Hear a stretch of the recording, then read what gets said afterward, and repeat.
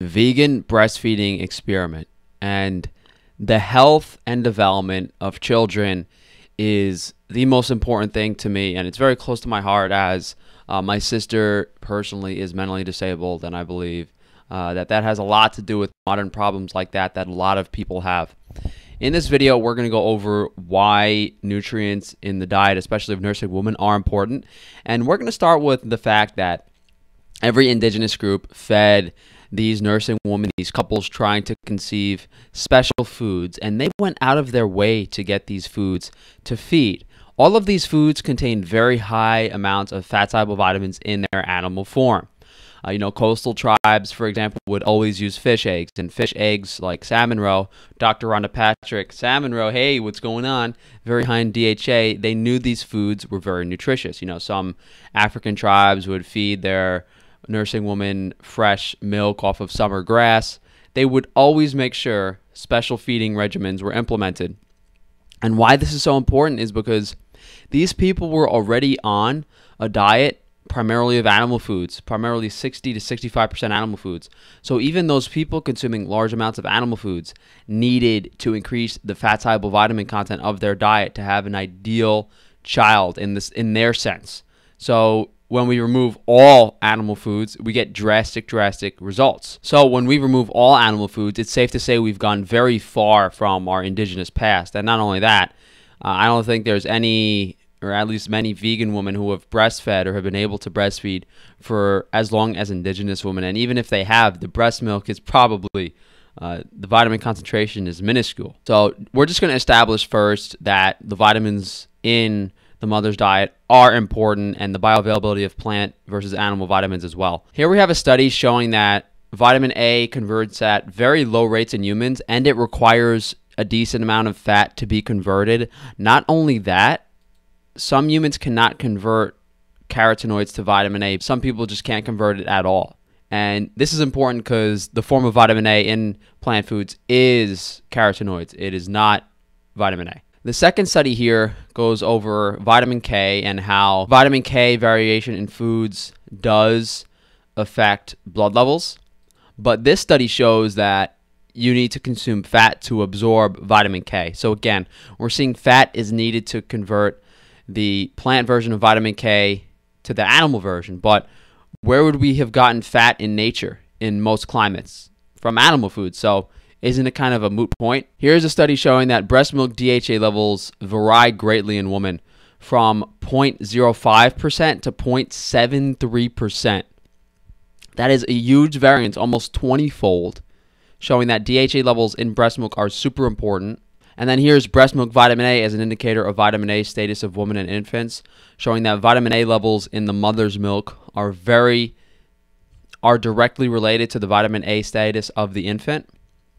Here's a study showing the B vitamin levels vary throughout lactation periods. Here's another study showing that the vitamin concentrations in human milk vary with time, just showing that there is a big variance in all the vitamins and how they are all important in the breast milk to the child.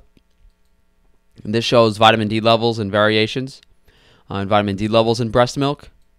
And this study shows that infants can be vitamin K deficient. Guys, it's safe to say plant forms of vitamins are not safe bets, and that vitamin content in the breast milk is very important. I think we've established that. Good morning, guys, and welcome back to another video. In today's video, I'm gonna share with you everything that I eat in a day.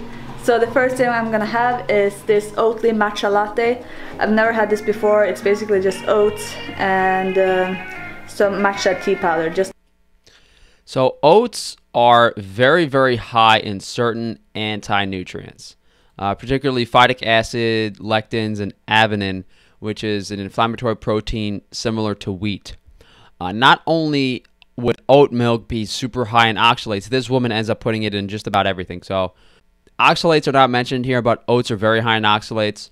The Weston Price Foundation does a write-up on how soaking oats for about a week at about 120 degrees can remove 98% of phytates, but you never see vegans doing that, and that still doesn't remove the other anti-nutrients. Every grain has an indigenous preparation, So just keep that in mind. You know, not only are we moving away from our indigenous past in regards to animal foods, we're also not preparing plant foods like we used to. Just really try to remember this oat milk, guys, because she puts this in, I believe, every single meal. It's super high in these anti-nutrients. And also she mentioned she's trying to reduce gluten. So oats have some gluten in them and they can be inflammatory in a similar way. Yet she's dousing it on everything. It's like a small amount. And by the way, this is my parents. They're visiting all the way from Norway. And my little brother is here as well. He's just downstairs playing. But yeah, let me try this matcha latte. Not bad. Yeah, I've actually never had this before. Have you tried it before? no. It's nice. No? You don't like it? I prefer coffee. Not bad. For though. this, I don't like coffee. Alright, so we just got back from our walk a little while ago. Come I just on, had a lady. shower. Please. So I was trying to put Noah to sleep. He hasn't fallen asleep yet, so John's taking over. But now I'm gonna make my breakfast. It's actually almost lunchtime. So yeah, I'm having quite a light breakfast today. But this is what I'm having. So I'm having some buckwheat. I just cooked this up in water. And then I'm gonna top it with So she has buckwheat there, just cooked in water, just carbs and inflammatory grains. She has a peach, which is just sugar and possibly a little bit of vitamin C. She has a date, more sugar, dried fruit. Then she's got coconut syrup, again, more sugar. And then tahini, which is just an inflammatory omega-6 fat. There's no nutrient content in this meal whatsoever. a peach, a date, some tahini, some coconut syrup, and then also some oat milk that I had here, but someone put it back in the Can't forget the anti-nutrient bomb, baby. Cannot forget. fridge. Yeah, here it is. And then some Oatly oat milk as well. Alright, so there you go. Looks super delicious. And this is such a great alternative to oats as well. Buckwheat is really nice. So if you haven't tried it yet, I highly recommend that you do. It does have kind of like a different flavor, but I really like it. It might take a little while to get used to it, but it's super nice. And you can also have it with savory foods, but eating it like this as buckwheat cereal, super tasty. So Noah is actually 4 months old today, so we're gonna go out for lunch. We're gonna walk to the restaurant and have lunch. By the way, this is probably the warmest day in a long time. I know, So it's nice to super be outside. Today. Yeah, it's very nice. That's why we also decided to walk to the restaurant. Second walk of the So day. it's gonna be, yeah, it's gonna be the second walk. But when you have weather like this, you just need to take advantage and be outdoors as much as possible. And also because of Noah, he loves to be outdoors. So I'm super excited to go have food at the restaurant. And John and I, we usually go there maybe once or twice a week for dinner or lunch, just because it's such a nice place, the food is amazing, and we need to support the vegan restaurants in town. That's very important as well. But yeah, these last couple of weeks actually I've been changing my diet up a little bit. Noah's had like some rashes on his back and his chest, so I've been experimenting a little bit. Your baby has rashes on its back and chest and you're experimenting a little bit. Guys, even if I had my wife on what I thought was the perfect indigenous diet, I would 100% take the baby to the doctor, see what's wrong, see what's going on. To me, this just sounds completely crazy, literally insane. Like, how could you do this?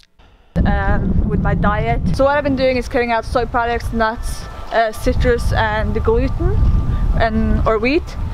So this has actually been a little bit different for me because usually I do have bread, and I usually have like tempeh salads every day, and I usually have like lemon and oranges and stuff like that. So it's been a bit of a change. Huge. It's actually been going pretty well, and it's been about 2 weeks now. So what I've been having lately, instead of like tempeh and stuff in my salad, is just potato, like air fried potato. It's super delicious and it makes it more filling as well. And then for breakfast I usually have oats or like rice cakes with avocado. And then for dinner I just have like the usual, like rice and quinoa and beans and salad and stuff like that, vegetables. But it's been a little bit more challenging to go to the restaurant because I can't just like pick whatever I want, whatever I feel like. But they do still have some dishes that are soy-free and tomato-free. As a starter, I'm having a kale salad. So this is just a kale with red pepper and avocado. And you know, on paper, you might look at these foods and say, oh, there's so many vitamins in them. But guys, plant forms of vitamins, not bioavailable to the human digestive system. And yeah, super simple, but very delicious. And Noah has been sleeping the whole time, and now he woke up. He wants to join the party. So Noah's getting very interested in everything now, and he tries to grab everything. So now, when I hold him on my lap, I just need to be careful so he doesn't like grab my plate and throw it off the table. Right, so I got my main dish now, and I saved some salad. I wonder why he wants to grab your plate and throw it off the table. From the starter, and then I'm gonna have some white basmati rice and this lentil dish as well. It's just like black lentils with like a good coconut sauce. All this woman eats is carbs, inflammatory grains, anti-nutrients. It's unbelievable, it really is. And this dish is so good. I'm so excited now, I'm very hungry. Okay, so we're back home from the restaurant. We were there a while ago, so it's been a few hours since then. And I actually forgot to show you my dessert. I think I have some sort of breastfeeding brain or something that I forget to film. But I had a mango sorbet, just made from mangoes. And Note she had mango sorbet for dessert at the restaurant. it was super nice. Now I'm actually gonna try out this oatmeal cookie recipe from our food page. Oatmeal cookie recipe, dessert number 2. Guys, I swear to God, these vegans will just, like, they're like kids. And this is what a kid, I swear to God, this is what a kid would eat. Just dessert every single meal. And not only that, there's another video. In this video, she's showing her supplements. You know, how she takes, and it's another day of eating. So she takes spirulina, she takes algae oil, she takes B12. But in this video, she has dessert after breakfast. And her breakfast was like a fruit smoothie with oat milk in it. Like, this woman is literally addicted to sugar. She's had dessert for breakfast, lunch, and dinner after her meals. How crazy is that? So let's kind of go over what I'm curious to see is if her teeth look different with such a high anti-nutrient intake over the past few years. Guys, look at this comparison. Are you serious? This was 3 years ago. Her teeth looked pretty good, right? Maybe it's just the lighting, but she definitely looks healthier 3 years ago. I don't want to dwell on this picture, but high anti-nutrient content in vegan diets plus high sugar equals poor bone mineral density and very poor dental health, especially with the lack of vitamins. So just bear that in mind. On to spirulina. And this is a website from Dr. Greger, the vegan overlord, literally saying spirulina is toxic and bad for you. So even if vegans think spirulina is bad, I don't know what to tell you.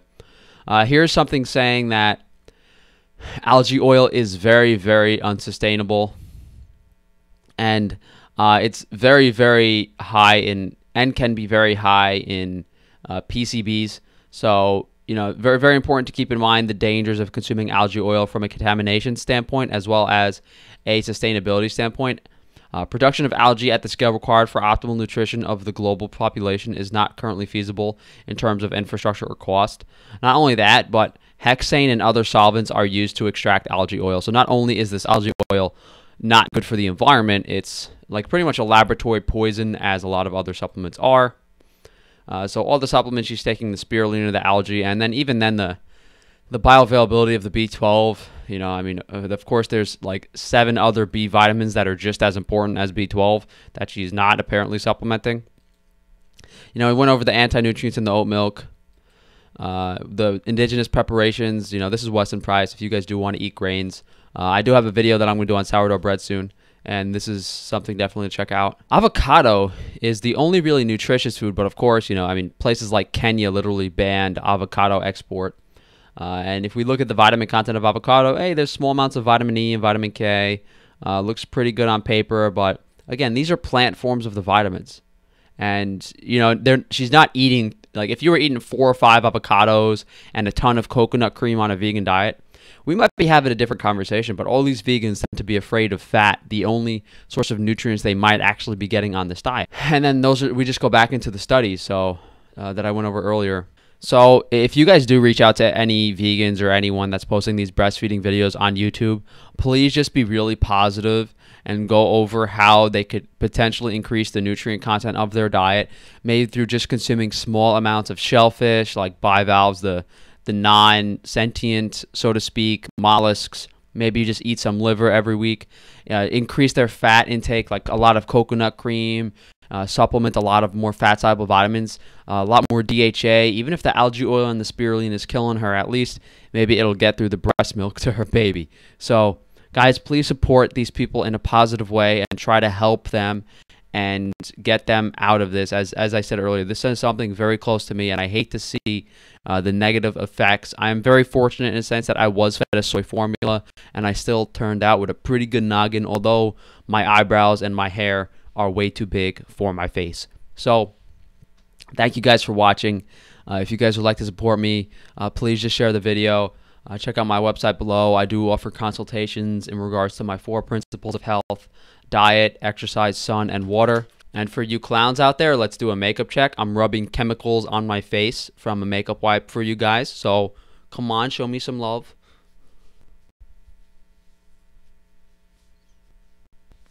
Oh man, look at all that makeup. You guys drive me crazy.